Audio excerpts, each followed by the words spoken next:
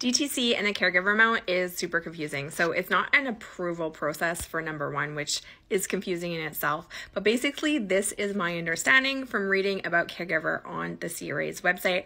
Always consult a tax professional and even the CRA website yourself. But basically, this is what I read. If the son that you're talking about is a minor, you can claim about $2,500 a year caregiver amount for them.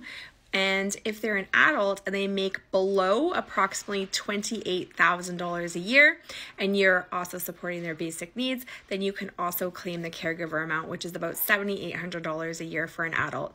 If you have the DTC for them, what I would suggest is booking a maximize DTC appointment with myself. I can connect you with a tax person that will do a free assessment of your situation, see if it applies to you, tell you how much more of a refund they can get, and then tell you how much it would cost for them to process it. So they'll go through that whole initial assessment for free for you. And we'll also talk about, is there other places that we can save you money? Do you have the RDSP? How does that work? All of those certain things. And so to do that, you would just comment maximize below.